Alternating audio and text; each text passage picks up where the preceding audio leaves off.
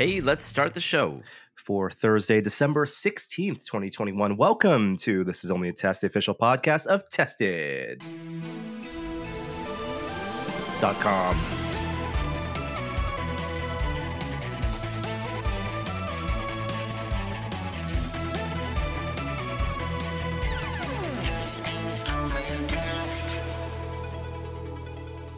Hello, and welcome to, well, it's No Way Home week, isn't it? It's the biggest Marvel week in like 2 years, and I'm so glad to have my two friends and colleagues here, Jeremy Williams. Hi, How you Norman. doing? I'm Hi, good. Jeremy, and Kishore Hari. Hi. Hi, Kishore Bokeh Kishore. Good to have you both here, Kishore. Before we get started, I know you were gone last week. Did you think that my representation of the Dickens Fair drive-through accurately reflected the experience you and I went through? Yeah, you were a little gentle, I would say. It was not a great experience. I actually made it into the Dickens Fair experience, and it was short, and everyone was super nice when we got down in there, and they were doing their best. They just weren't set up for success, and it was disheartening to see. It was a tech failure. Literally, people with iPads and Wi-Fi dropping out and inavailability of signal that really contributed a lot to the problem. Now, period appropriate then. They could have taken those food orders by pigeon. Well, let's set everyone here and all our listeners up for success. I'm sure a bunch of you out there are maybe planning to go to the movies, see your friends and family. Certainly, we're looking forward to reuniting with some of our family for the holidays in the next 2 weeks or so. I personally don't have Spider-Man No Way Home tickets. Tell me if I made the right decision, because we're going to start off with a return to a moment of science. Last time, Kishore, you gave us an overview of the kind of where we were when days after the Omicron variant was first detected. You said, hold tight. There's still studies to happen, research to do. We have held tight. Can I unclench? Sort of. And I will say the most important data point referencing the question you asked is 98% on Rotten Tomatoes for Spider-Man No Way Home. So let's, and you may want to buy those tickets. But in terms of Omicron, there's good news and bad news and all sorts of stuff in the middle. I'll just start with the emerging evidence and then provide some really quick thoughts of what's ahead. Caveat that the current data are moving targets. Things are changing rapidly, but we know a lot more than we did 2 weeks ago. And in 2 weeks from now, we'll know even more. It's going to be an iterative process and things are going to change. So first of all, the first studies on vaccine effectiveness against symptomatic disease came out. And I say that really specifically, against symptomatic disease. So this is a notch below hospitalization or death. Our immune system has multiple layers to protect against this disease. There's the neutralizing antibodies that initially react and try to bind to the spike protein. There's memory B cells that stimulate the production of more antibodies to lock onto that spike protein. And then there's T cells, particularly killer T cells, which go around and just eat up the virus unto itself. The memory B cells and T cells take a little longer to kind of spin up their work. They take a few days, where the neutralizing antibodies that circulate in your blood, the ones that are stimulated by a vaccine or by prior infection, they tend to act pretty immediately. But those levels decline over time. And so what they did was issue a lot of results related to the test on how many neutralizing antibodies that we have and how effective they are against the virus. So this is against symptomatic disease again. So 2 doses of the AstraZeneca vaccine, 0% effectiveness. So this is the same vaccine type that the J&J model is. And so we haven't seen any data about J&J particularly, but I would expect it to be similarly low. Two-dose Pfizer series was shown to be somewhere between 35% and 40% effective against symptomatic disease. That's a 20 to 30-fold reduction in neutralizing antibody levels. A three-dose Pfizer booster series was shown to be 75% effective. And there seem to be indications that the boost is providing you additional benefits beyond the booster in terms of long-term immunity as well. But those studies were done in the context of boosters that were recently received. So not boosters that were like 3-4 months ago. In very positive news, I mentioned how the mutations affected like sites on the spike protein 2 weeks ago. T cells can still bind to the spike protein on the virus really, really well. So they will still annihilate the virus when they find it. And then lastly, in the UK, where there is this today, 78,000 new cases announced. They released an analysis last Friday that showed 7% of the cases that they're finding currently are reinfections, people that had previously had Delta and were reinfected by Omicron. Whereas with the Delta virus, we only saw a 0.3% reinfection rate, meaning that a lot more people are susceptible to this virus than with Delta. The doubling time. This is how long it takes to go from 1 case to 2 to 4 to 8. And those numbers get really big really fast. In the UK, the doubling rate is 2.2 days to 2.6 days. That means things are accelerating at a pace that is hard to wrap your head around. In South Africa, it's closer to 3 days. In the US, it's about 3 days as well. Is that faster than Delta? Yes, but it's complicated because what we're doing here is measuring the effective rate of reproduction, which means with all the measures in place, people wearing masks, people having immunity, the social distancing, prior infection, you take that all into account. So Omicron and Delta in laboratory settings actually might be the same level of transmissibility, but Omicron in practice, because it's evading prior immunity, is moving faster in the population. So that doubling time is coupled with the fact that the CDC released information that 3% of the cases they sequenced last week were Omicron, means that this thing is coming fast. That means this week it's probably already at 6% of the cases. Probably before the end of the year, it will be the dominant virus circulating in the US. And it's moving. I would say within 10 to 12 days, Omicron is going to be the dominant variant, and there are models and projections that show will be like close to 1 million cases per day come in early January. That's how fast this thing is moving. We are on an exponential curve that is steeper than anything we've seen before. And this is backed up by the fact that we're seeing it in detection in wastewater in multiple cities, and just how we're seeing some testing results, including in Seattle, of indications of serious exponential growth.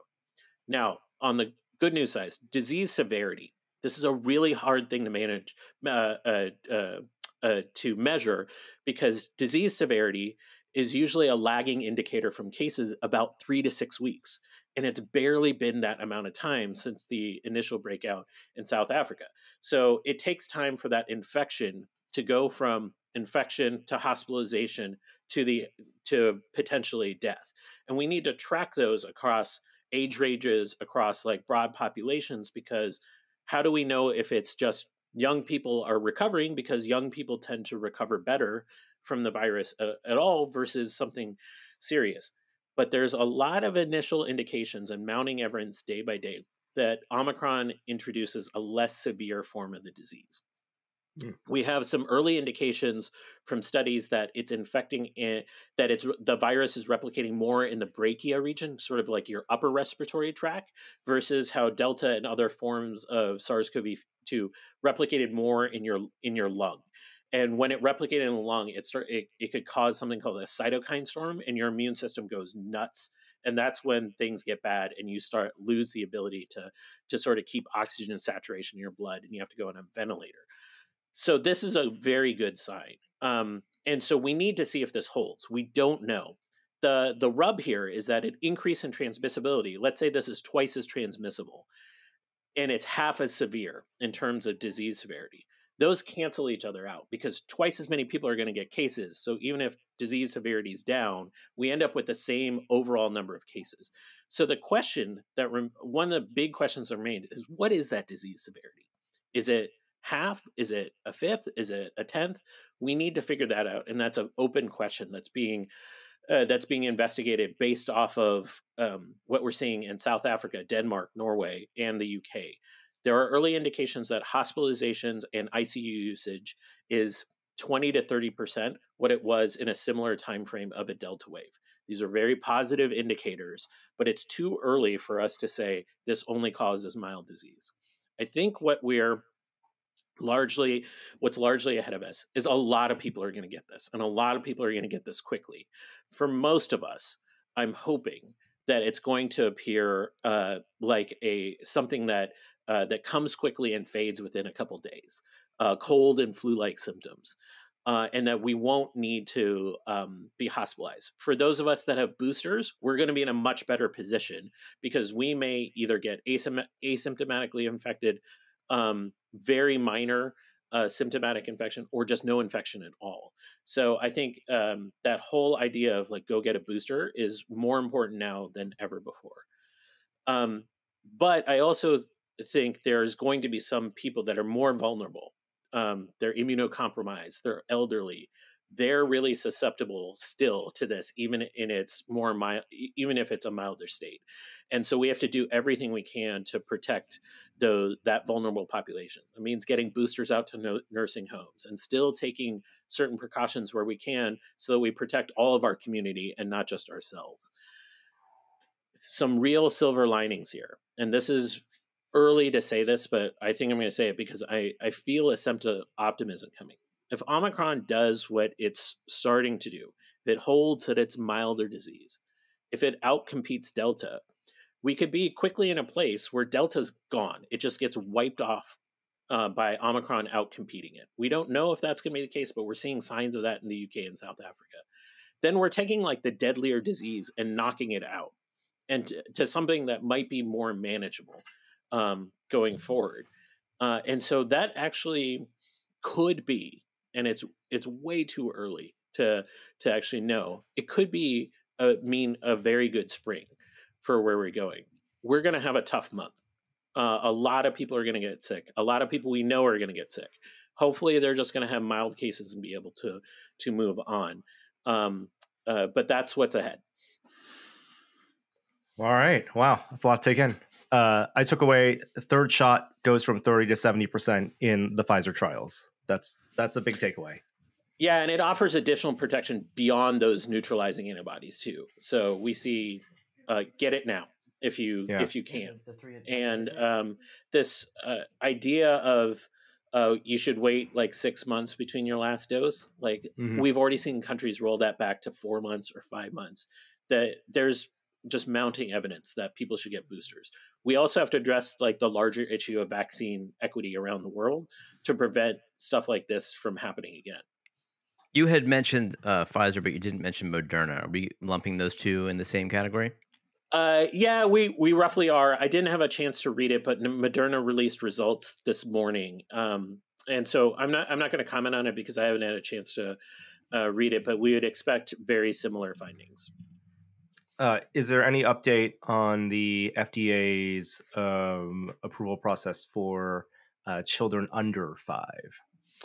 Not that I have heard. There is an update from the FDA, from Pfizer, about their pill that called Paxlovid, which inhibits viral replication, and it's actually showing higher effectiveness against hospitalization and death than they had originally reported. So I think you're going to see that fast-tracked and try to be out to hospitals to help. Maybe too late for this wave, but out very in the spring. And that will do a lot to reduce the mortality rate from this. Yeah. So there's also ongoing questions about reprogramming the mRNA vaccine with new instructions for Omicron. There's a lot of debate whether that makes sense because it's too late for this wave. Like they can't make it in time, all of that stuff. But also you introduce some scientific questions about like evolutionary pressure you put on the virus to to mutate if you introduce a new strain. Who gets that? There's a lot of inequity and process questions that come up too. Ooh, all right.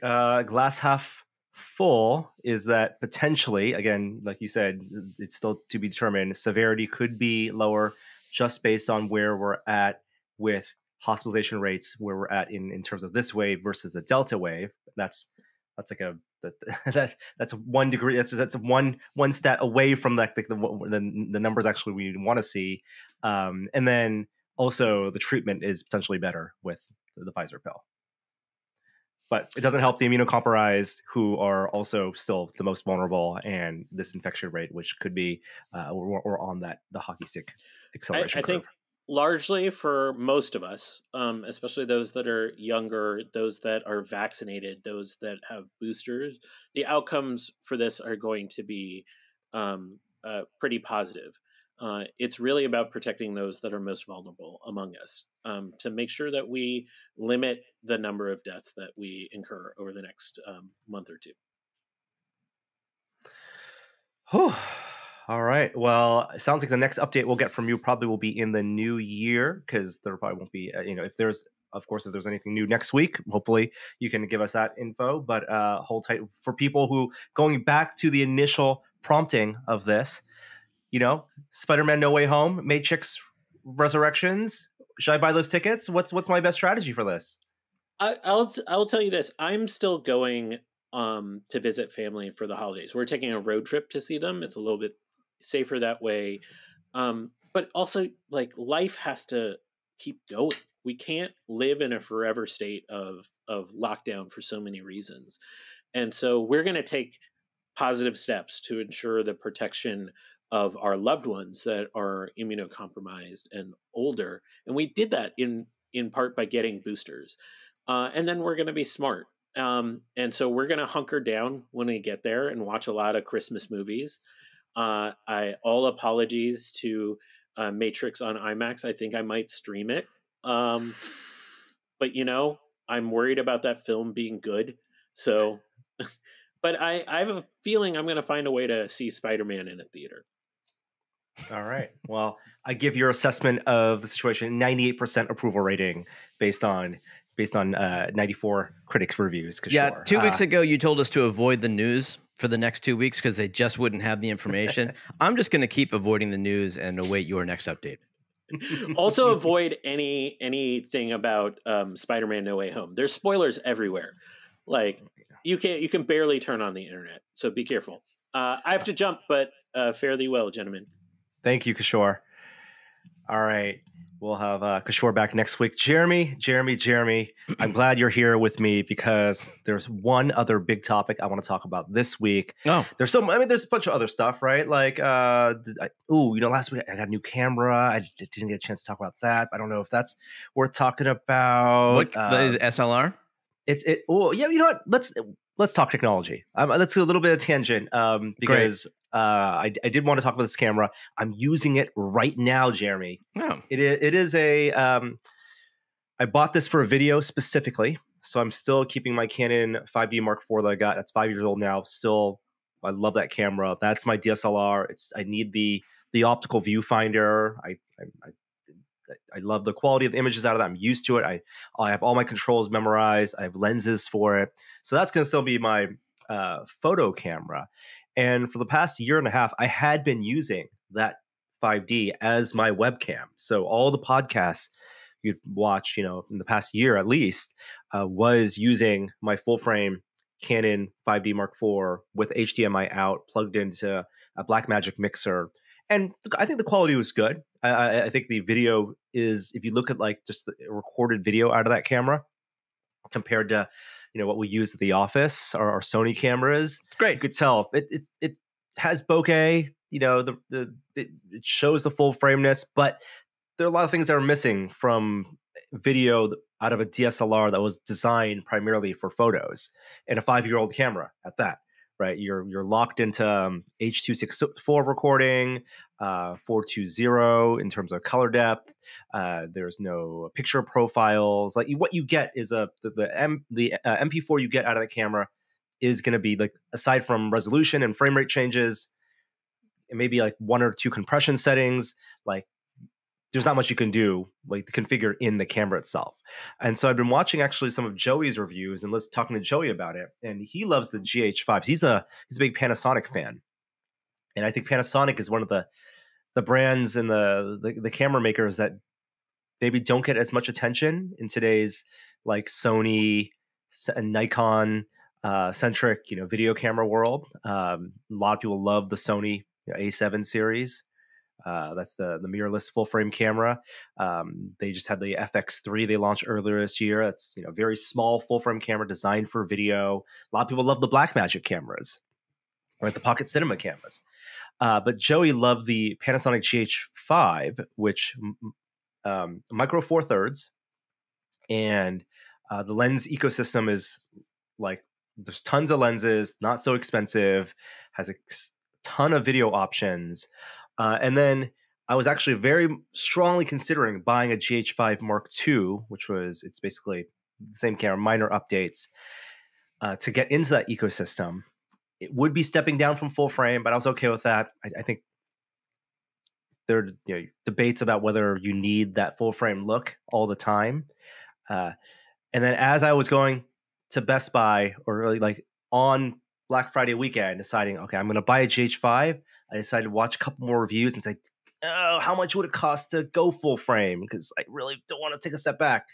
And Joey actually reviewed a camera also from Panasonic, the S5 last year. And that's the one I ended up going with.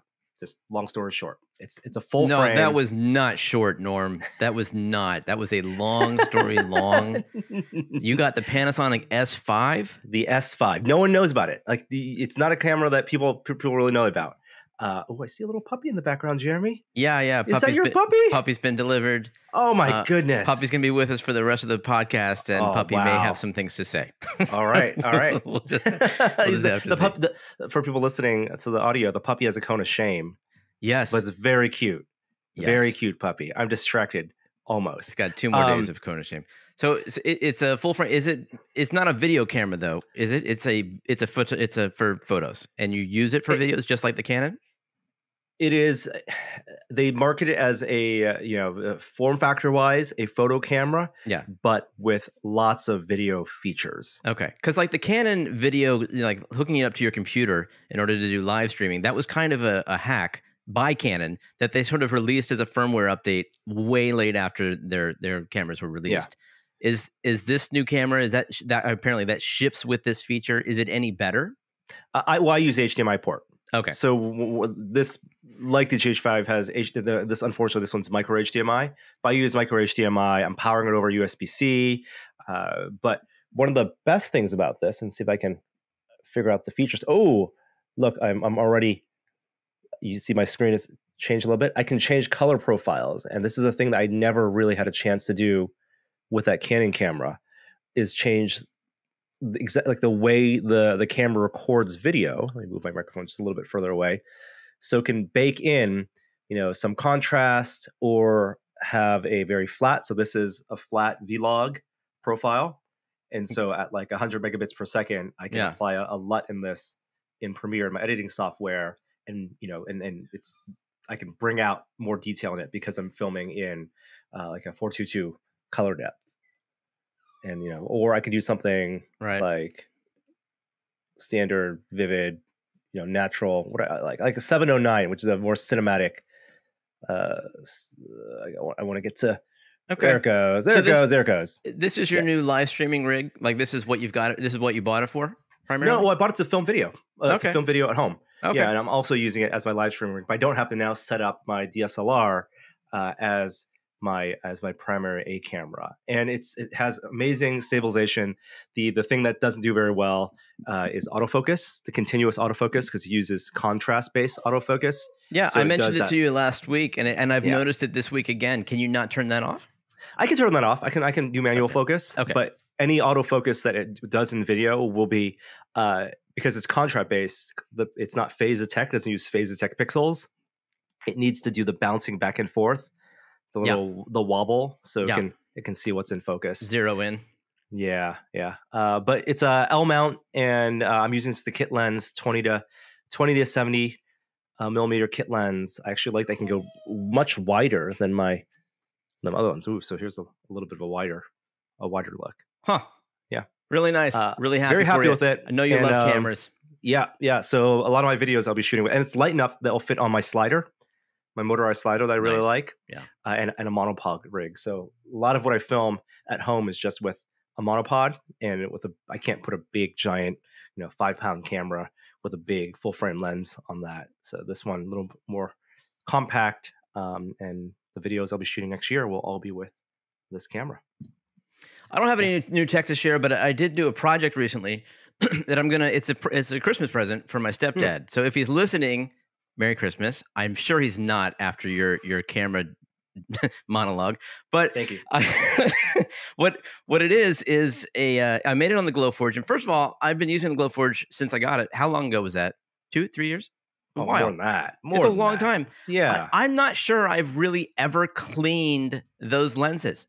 So right. Really? So I got like the Zeiss wipes and I cleaned them down, and they literally came off brown, and then I like multiple times. So, and thankfully that solved a problem I was having, which was it wasn't cutting all the way through the wood unless I boosted the power levels. Couldn't have been good for anybody, but he's living somewhere. He's not really able to use a TV remote anymore. He's getting a little older, and he is frustrated because he just feels like he can't, control what's on TV or really do much with it. So I made him a Raspberry Pi that's going to be filled with all these movies that he likes, and it's going to be hooked up to the TV, and it just is going to loop like live TV through everything, all these movies and TV shows that he likes nonstop. And it's going to be like a TV station with no commercials that only plays things that you like. And the one thing, because you can't control it, I'm calling it like the Tough Luck TV. But what you can do is there's a remote control that you can press the button and it will just automatically play something else. Okay. It stops the current movie and it plays another video at random with the Try Your Luck button on the Tough Luck TV remote control. The idea is you can't change channel manually. You can't restart. There's no scrubbing. Tough luck. It's like the experience of an old analog television where you're the TV station. Exactly. You put a local broadcast TV station with the licensed films that you have into a box, and the only thing you can do is press that button to start something new at random. Call it changing channels, but magically every time you change a channel, it's starting something from the beginning. That's the experience that I don't know. That's where I would maybe want a different experience. The channel surfing. You want to go to the middle, such that and that little tiny TV that I did a review of. Their software, and it's really clever. The way to do this is, it'll index whatever media files you have. Yeah. Right. So you can put as many as it fits in an SD card. The moment you turn it on, it starts a time code counter. Right. So it'll start 0, it'll count, and then if you change channels, quote unquote, so you're launching a separate video, it'll jump to that time code in that video, as if it was playing in the background all along. Yeah, that's interesting. I don't know. I this is my present. I'm going to do it my way, and we'll just see how it goes. I think this is going to be better than the current situation. And it was cool because I'd never done this before, like the Raspberry Pi video looper software. It doesn't like it. The way that it's set up to skip is that you hit the K key on a keyboard, and I wasn't gonna like give him a keyboard and say this is your skip button. So I made this thing, and it has like a feather in it, like Adafruit's version of like the an Arduino, like a modern version of that, a microcontroller, and it can act as a Bluetooth low energy keyboard. So it does that. It pairs to the Raspberry Pi, and it does it that way. I thought that was cool. I've never made a fake keyboard before, so that was interesting. But you're literally hard coding just the K key. Yeah, exactly. Like the software is still receiving it as a keyboard letter K key. Exactly. Okay, just like a main machine. You get your arcade button, you put it into a board, and you're basically each of those buttons are being associated with a keyboard because you got to pass it through PC software. Right. Yeah. Yeah. All right. Very cool. I hope he enjoys it. And I may have the ask you later about some help with the project I want to do, which would be having a TV, having the channels play Right. all at the same time, so you get the experience of, I'm changing channels, but I changed it and I swapped back to exactly the moment where I want to see the scene in the other movie. Right. Don't you remember that when you were a kid? You're like, Yeah. ooh, I'm doing the micromanagement of commercials. It was where I'm switching between the channels during the commercial break, but I know exactly when to switch back to not miss my favorite scenes. Yes, it was more about skipping the commercials than skipping parts of the movie. Yes. Totally get that. Yeah. Kids don't have that these days. Kids today. Too much video on demand. Too much swiping right or swiping left, whatever it is. Hey everyone, Norm here. Before we continue, I want to let you know that this week's episode of This Is Only a Test is made possible with support from itpro.tv. Start or grow your IT career with online IT training from itpro.tv. Did the recent ransomware attack on the gas pipeline catch your attention? It's another example of how cybersecurity professionals are in demand. There are more than 500,000 open cybersecurity roles, and you can become a CyberSec Pro with online training. It's never too late to start a career in IT or move up the ladder, and itpro.tv has you covered. From CompTIA and Cisco to EC Council and Microsoft. itpro.tv has nearly 6,000 hours of on-demand training and engaging hosts who present information in a talk show format. They're live every day, and shows go studio to web in 24 hours. Courses are conveniently listed by category, certification, and job role, and stream itpro.tv courses live and on demand worldwide via Roku, Apple TV, PC, or their iOS and Android apps. Learn IT, pass your certs, and get a great job with itpro.tv. Visit itpro.tv/test to save 30% off all plans. That's itpro.tv/test. Once again, itpro.tv/test. Now back to the show. Okay, the real tech story, the big one I want to talk about, it was something that came out. We actually loosely talked about this last week. It was a Matrix related tech demo that they teased, the Unreal Engine tease ahead of the Game Awards, and it was debuted. It launched at the Game Awards. You probably have seen this. Many of you probably have experienced it, but it's a full UE5 Unreal Engine 5 tech demo called The Matrix Awakens. That's free right now on all the next-gen consoles, the PlayStation 5, the Xbox Series X, and even the Xbox Series S, not for PC. I probably will not come out ever for PC, and we should discuss why that may be the case. Jeremy, I assume you've had a chance to try this tech demo? Yeah. You want to describe it and what the experience is like?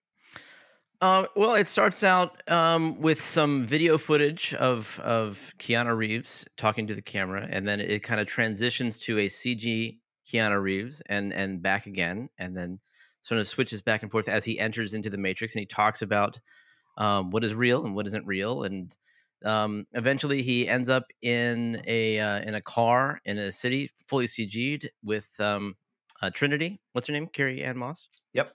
And they drive, and then they sort of get self-referential, and they drive around talking about, needing the marketing people were happy with this, mumbo jumbo about what is real, but then they also wanted a sexy car chase, and so then they do that, and it's all Unreal powered at that point, and it's a marketing piece both for the Matrix and for Unreal Engine 5.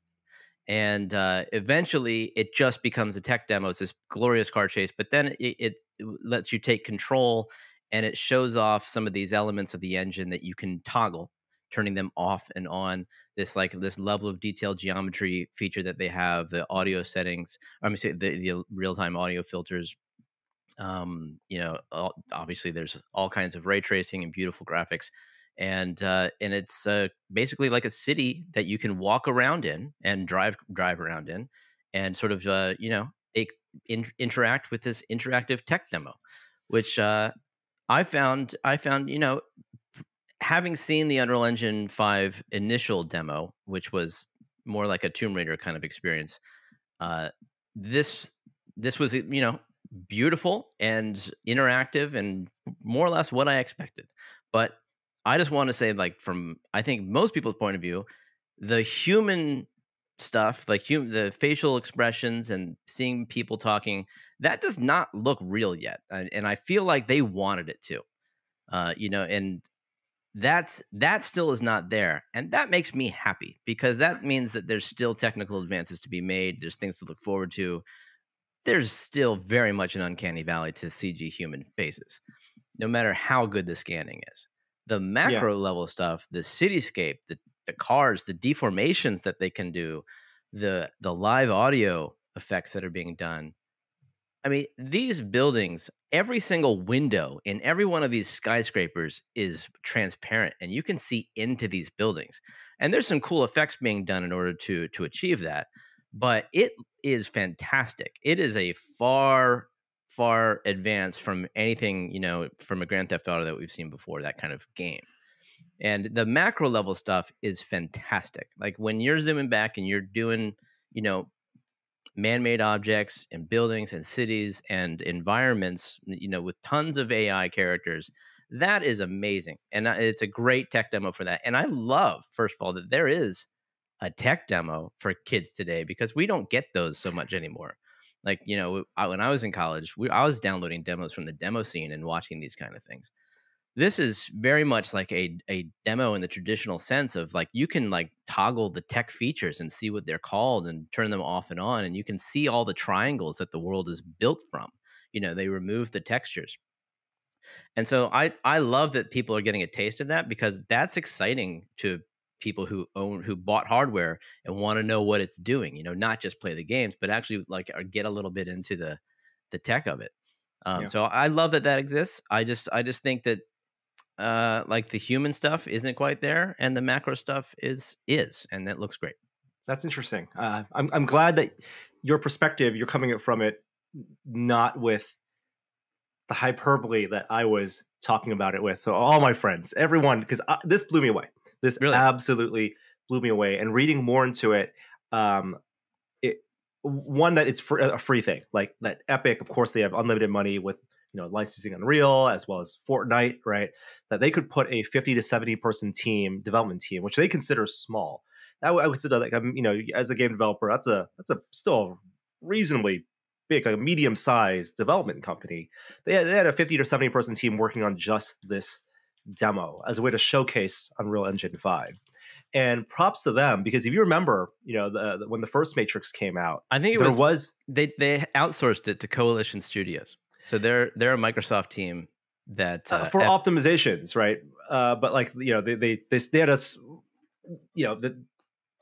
it was still a relatively small team from what I understand in Epic itself. Okay. By design, because they wanted to show that small teams can leverage Unreal Engine and use things like procedural generation, right, in their the world editor, to generate that city map, right, and then do some hand tuning. I was talking about this with Micah at work, and we made that point, is that like Ratchet and Clank looks incredible, but it took a massive team and a massive amount of effort in order to achieve that. Whereas Unreal Engine 5 seems like it will offer many of the same kind of features to smaller teams just by virtue of using the engine. And the libraries, like the tools itself, Epic had to make the tool for city building, right? It's not like you could do a science fiction environment in the same way.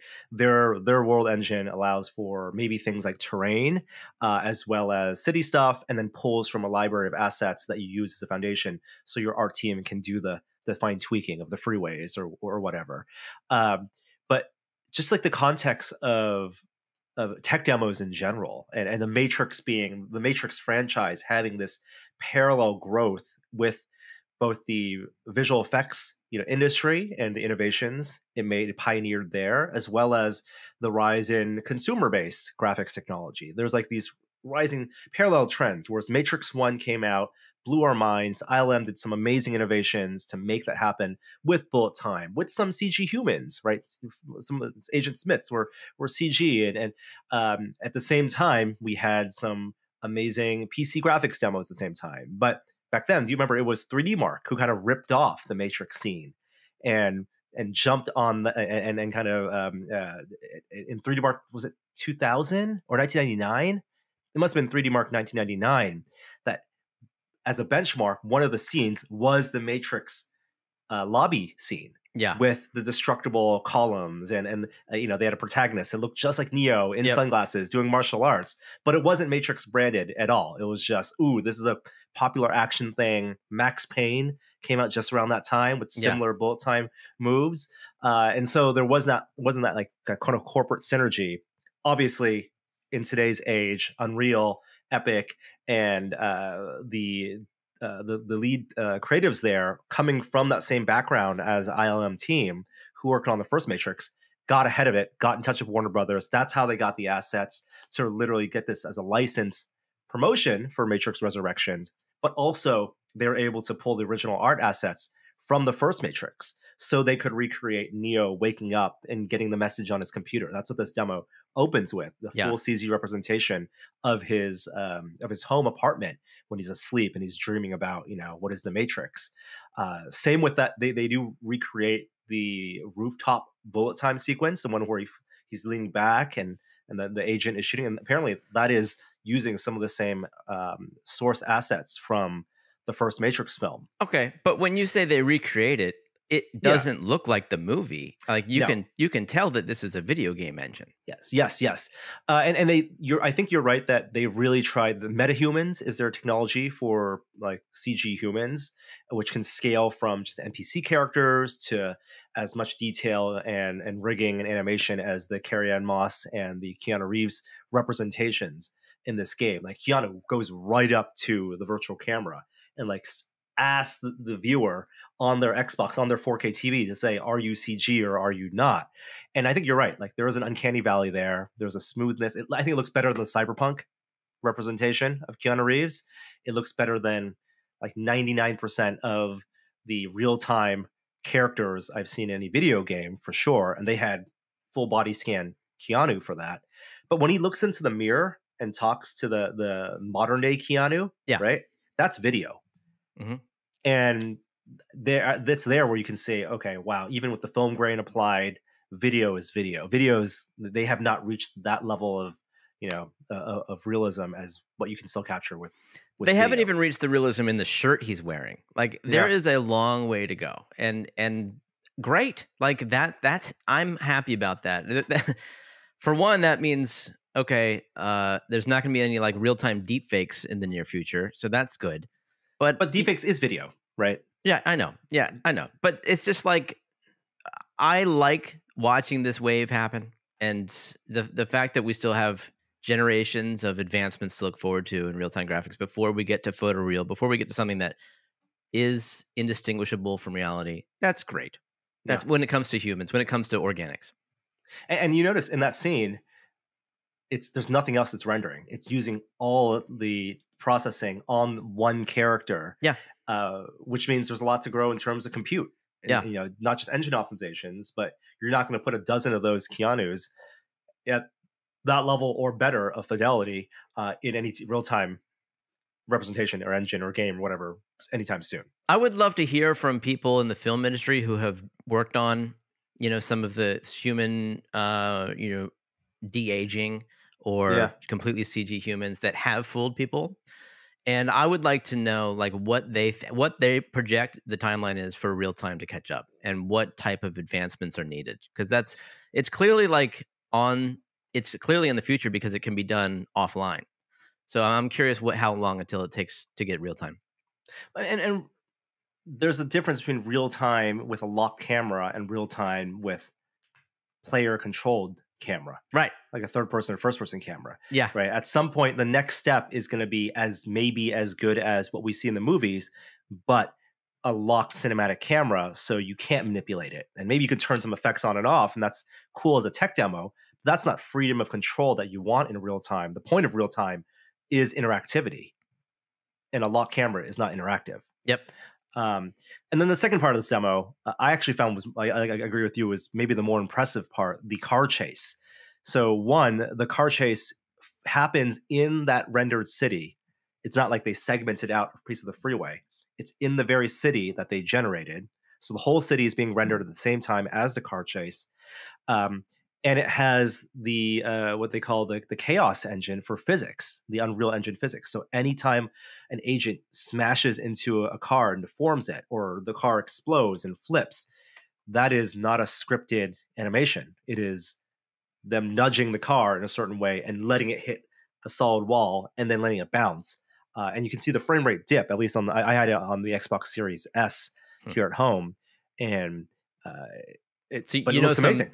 Some math must be involved. Yeah, math absolutely involved, and that's where the hard work is, and that's where you see the limitations, I think, of this demo, where they're cheating, like they're showing you as much as they want to show, because they're not doing real-time collisions on any of the other traffic that's going on. Right? That's us AI running its scripting. They're narrowing all the physics compute just to this freeway scene, and also there's an amazing bullet time finale of that scene, and that's done in real time. That's where the sound also is, I think, really, really amazing.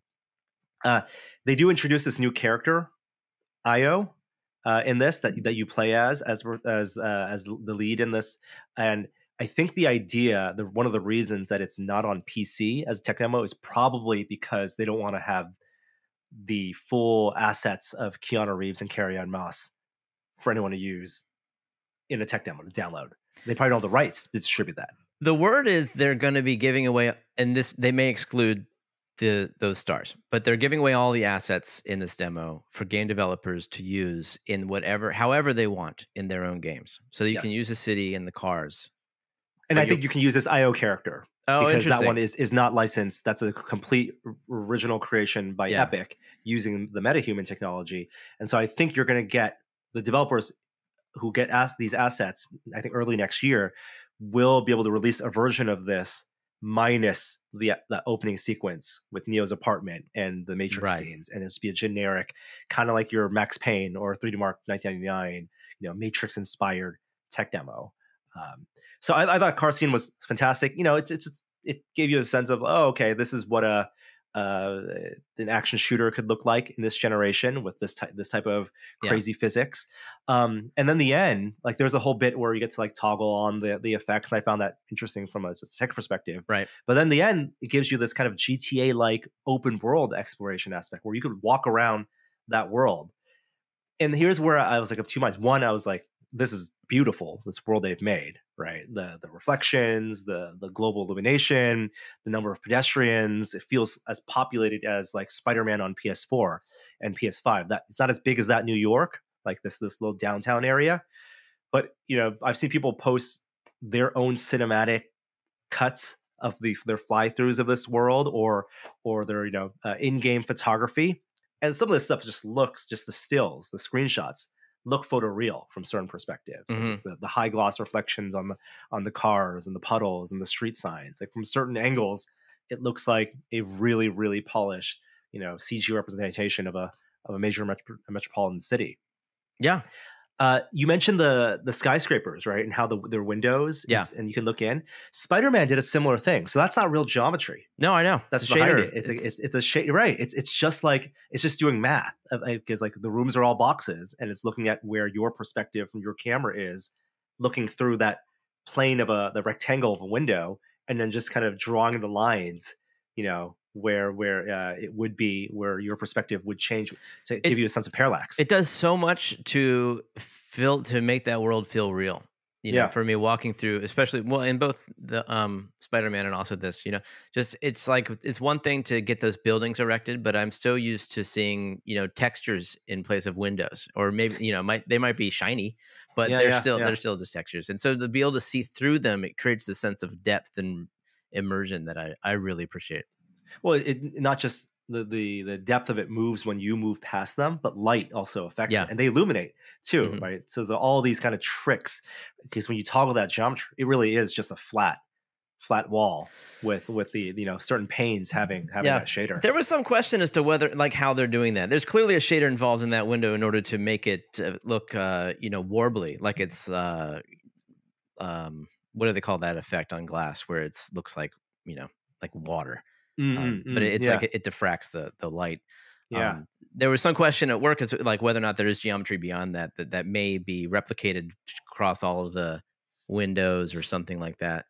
I don't know, but it's definitely impressive, and whatever they're doing is worthwhile. It's a cool trick. The neat thing about the engine from my standpoint, and I've never worked with Unreal, but I feel like this is a great time for indies to get into it, because this feature of the dynamic geometry level of detail, a reduction that they have going, like they've figured out how many polys is needed in order to represent sort of like a realistic world. You feed this engine whatever models you want, and it deconstructs them dynamically based on how far away from the camera they are, based on how much detail is required. And it will, as you get closer to them, it automatically fills in the gaps. The streaming aspect of geometry, right? The nanite engine they talk about. That's it. Yeah. And so you don't need to like feed it multiple level of detail models. You don't need, it's not like you need to worry about, like texture mapping like they used to do. It's just like this, you can feed it movie assets and it just deconstructs and uses what it needs. So it's like that to me is, that seems like a humongous time saver. And interestingly, it could potentially be future proofing too, because all that detail is sort of, all the geometry is in the game, in the data file. If we get to PlayStation 6, the next Xbox, and we can, apply more power to displaying those models, it would have the data. But that's just, these are static models. I think it's an important thing, because just like the geological terrain of that Tomb Raider-esque demo they showed, that had like infinite view distance, and they talk about how this nanite engine allows everything to be rendered. You're basically, you have infinite view, the level of detail dynamically streams in, but it's always showing the full map at once. There's no pop-in in that way. And here it's the same tech, except now applied to an urban landscape. But what's similar, and I think thinking of that mountain terrain as analogy is a better analogy, is that it's static in the same way that mountain, you don't expect the rocks to collapse, and you have to add in extra physics, and that's why it's only a limited number of cars in this demo that have the explosions. You can't blow out the windows. The buildings aren't going to fall. It really is it's just a fixed city, right, in terms of the quote unquote geometry of it. The AI was really neat. They talked about how there are 40,000 cars and 20,000 pieces of AI, and I'd say it's like still feels a little bit current gen or last gen in terms of like their behavior. Certainly, if you have like, it's not Rockstar levels of animation, right? They're not doing hand sculpted, perform motion cap for all the characters like in a Red Dead. But they talked about how they're tracking everything all the time. In a lot of the old games, you see this in PS3 games and Xbox 360 and even Xbox One games, where you're looking at a city, you turn away. It's not only is it not visually rendering the pixels of what's behind you, but it stops calculating the AI behind you. So you can spin around through 360 and suddenly, the AI is different t-shirt. It's a different character completely. They're just dropping people in. Here, they're tracking all those unique AI characters and cars always. The only thing they do when it's not about what's in front of you. It's about how far things are away from you. There's like a radial dispersal of detail, where the AI that's further away from you is still being tracked, but they update that AI less frequently. So only the AI that's closer to you gets the smartest AI, I guess, which is a neat way of doing, level of detail, as for AI, while still tracking everything. I wonder how that ties into the engine. I don't think of AI as being an engine feature. So that's interesting. I wonder how that's done from a scripting standpoint or from a coding standpoint. Yeah.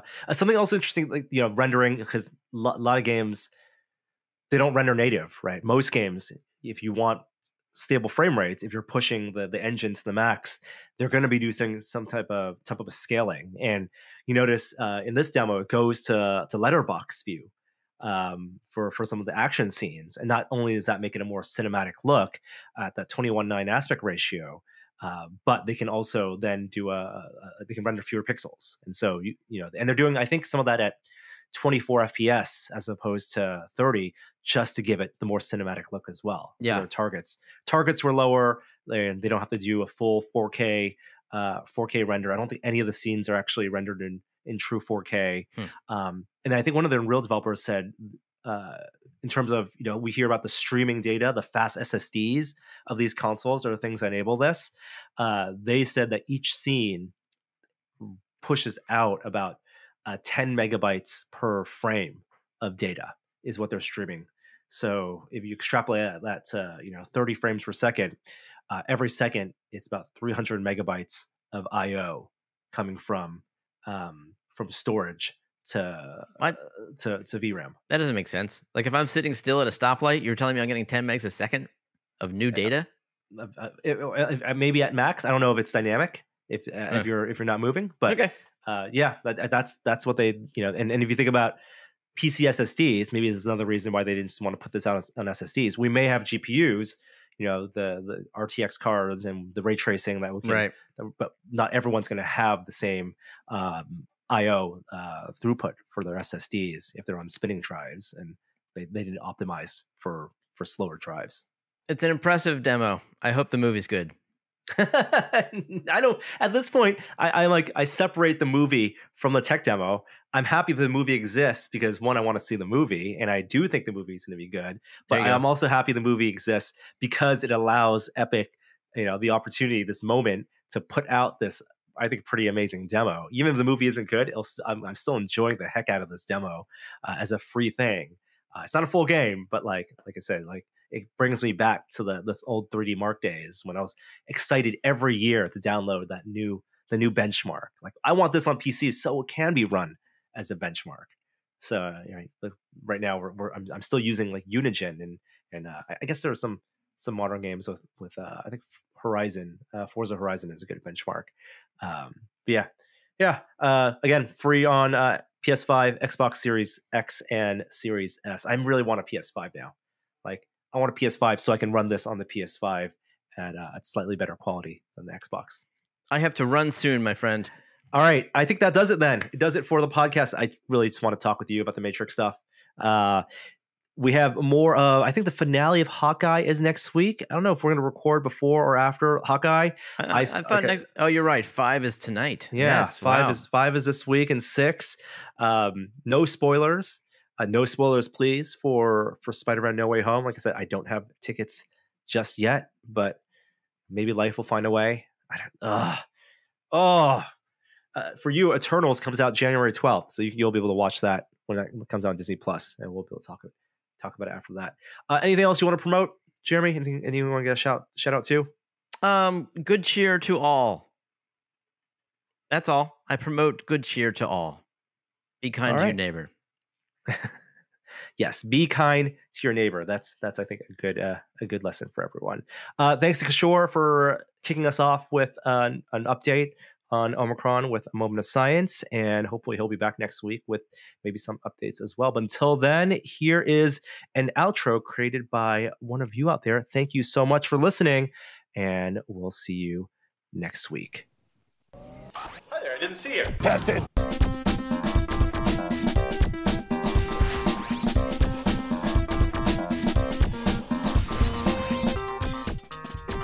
What did you think when you saw me? I thought it was stupid.